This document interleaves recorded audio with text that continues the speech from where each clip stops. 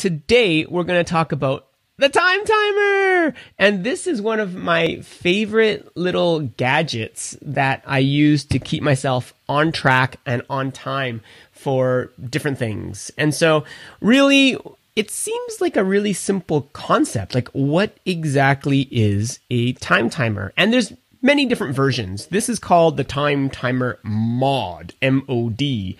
And anyways, we'll get a little bit more into why I chose this one. But all time timers they were actually made for school children, I think, of which I was once one. And they're made so that people could learn how to figure out time passing. Because if you tell like a 5-year-old, or if you tell me, an adult with ADHD, by the way, you have to be there in 5 minutes, or, after 10 minutes. Like, time passing is kind of this weird thing. And I think I'm in this time-space continuum warp where when I get into something, I just lose track of time. And whether that's surfing the web or actually pounding out some HTML or editing photos, sometimes I just kind of lose track of time a little bit too easily. And so what this thing does is so simple. All you do, turn the knob, and for, there's 5 minutes, there's 10 minutes, there's 15 minutes. And it's so visual. Once the red portion disappears, that amount of time is done.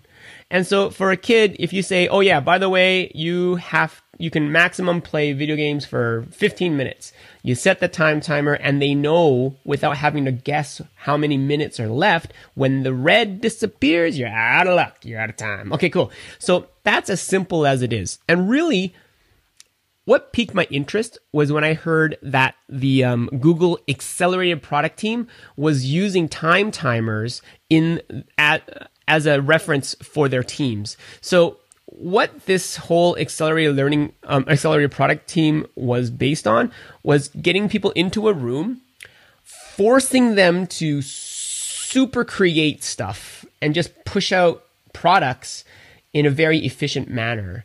And one of their best tools, besides a whiteboard, was the time timer, because it kept everybody focused on the task at hand. And I don't know if you're like me, but I used to think that, oh yeah, I can just multitask. I can do multiple things and juggle everything at once. I'm actually really bad at that.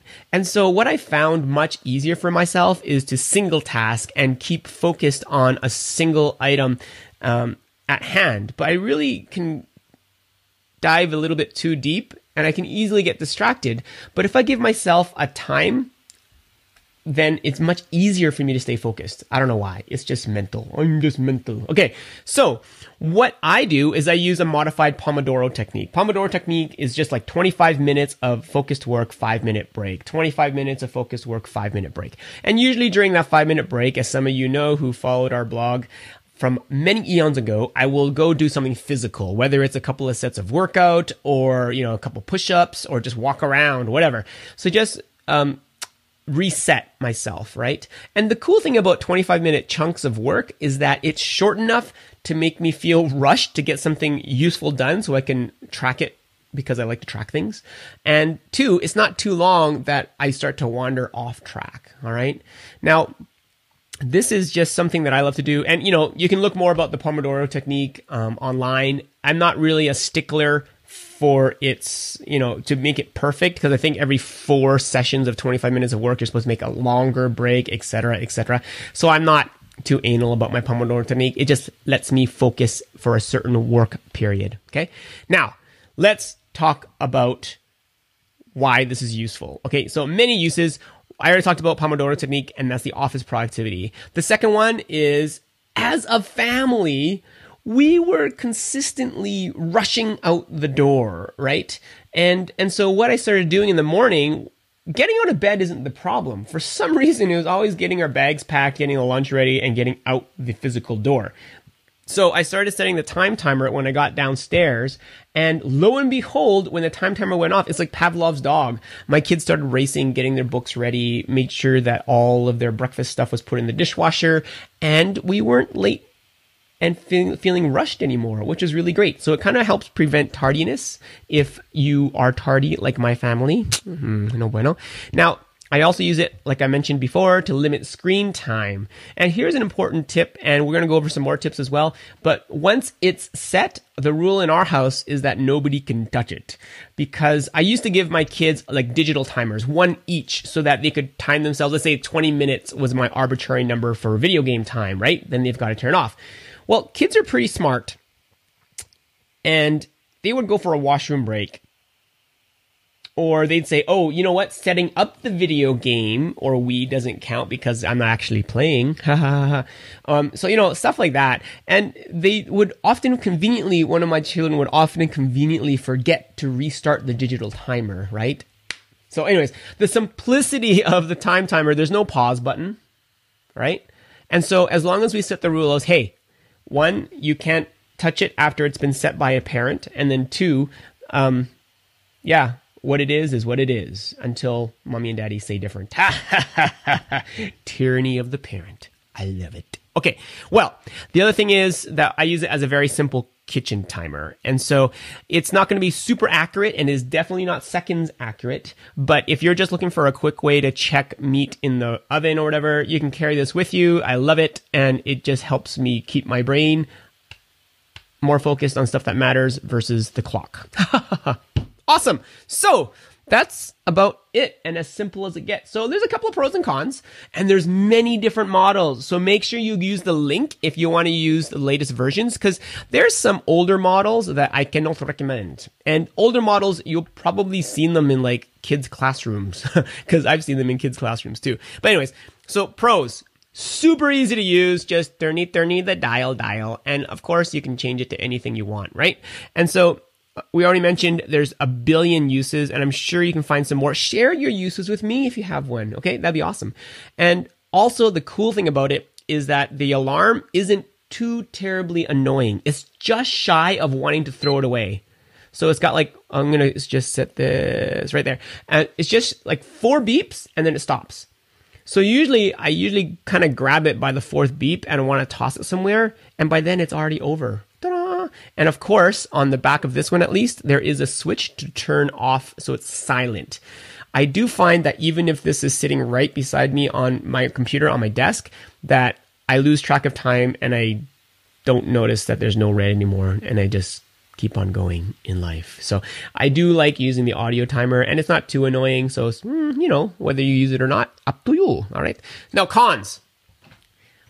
This thing costs like a lot of money for what it is. It doesn't really actually even tell the time, right? It's not actually a clock. Odd, right? And the other thing is, I find that there's different models that don't have a protective cover, and it's just a piece of paper with the numbers written on it on the front. And so you can literally rip it, and you can literally... See? Yeah? Almost annoying. Almost annoying. Okay. But you can rip the piece of paper, the whole front face. It gets dirty because it's just paper. But they have new models. This is the Mod, M-O-D, and it has a plastic cover on the front there. All right? And it has a little spinny dial on the front. I also, on the links in the description, I do have another model which is taller that also has plastic on the front and a similar knob. So that's really cool too. So those are the 2 models I would recommend for longevity. And the other thing is it's not accurate, like I mentioned. You can't just say, oh, I want exactly 1 minute and know that it'll be 60 seconds. It's not going to be. So realistically, if you're needing accuracy, use a digital timer or use your iPhone. It doesn't matter. But this is way faster to set than an iPhone, although not as accurate. Cool. Now, a couple of tips and tricks that I do recommend. Oh, where did I put them? Oh, I didn't put them on. Oh, shh, don't look, because I'm about to change this up for a second here. What have I done? What have I done? Okay, what? No, tips and tricks. Where's my tips and tricks? I don't have any tips and tricks. Bad Dave. Oh, bummer, man. Okay, sorry. Well, my tips and tricks were, 1, when you set it, don't let the kids touch it, because they'll always be fiddling it. But also, personally, I make it a note when I'm working on the Pomodoro technique to not also fiddle with it either. So if you get distracted, who cares? You just set another time. Wait for the next time to make it work. You don't have to be perfect. It's just time. It just keeps on passing. We can't stop it anyways, right? set and forget. Now, the second thing that I do recommend is using lithium batteries, okay? So this little guy only takes one AA battery. And the reason why I choose lithium batteries is because I don't want it to, one, corrode, and two, this has been 2 years and I've never changed the battery. It's like, what? Lithium batteries last forever, okay? And yeah, it's just super nice and easy. Why is it called the mod, you might think? Well, let me show you. And this isn't something that I would recommend to buy, but you can change or you can purchase different colors of this. So look at this. I'm just, it's a naked time diamond. Don't look, it's kind of shy. Okay, but yeah, so you can just make it different colors. And so if you even want to get one for different teams in your office or different kids, then you could make sure that they don't steal each other's, right? This is the green. It comes in blue. I forget what other colors. I think there's like a reddish one, but pretty funky looking. And of course, the standard one, I think the cheapest one on Amazon at least, I've got links in the description, is the gray. And it looks pretty acceptable in any office, I think. It's pretty subdued. And it's not too big to make you worry about what is that thing. But for kids, they have the bigger versions, which are kind of nice if you needed to put them in a room where everybody can see it. Cool. Awesome. So that's about it. Do you guys have anything? I'd love to hear how you guys use time and keep track of it all, because this is just one little tool in my arsenal of productivity tips and how we can keep our family focused on what matters most, and it's time, right? Cool. All right, I'm gonna get back to some comments. Benjamin, bad boy. Okay, anyways, Sherry says, going to have to watch this later when I get home. See, there you go. Thanks, Sherry. If you're watching this in rebroadcast, mwah, love ya. Okay. Benjamin says, cocaine helps multitasking. Next. Okay. Kim, time blocks. Yes. I'm not sure. Yes, time blocks. Totally. So Pomodoro technique. So yeah, chunking out our time during the day helps a lot. Tia, awesome. Buffy, hello. Good to have you here. So yeah, there's not too much here, but if you are watching on the rebroadcast and if I add anything, I always have links and full write-up in the link in the description. So make sure to check that out as well. Hey, Herman, good to have you here. Damon, good to see you here too. But for now, let's go to the thought of the day. And that is, the greatest discovery of all time is that a person can change his future by merely changing his attitude. Thanks, Oprah. There we go.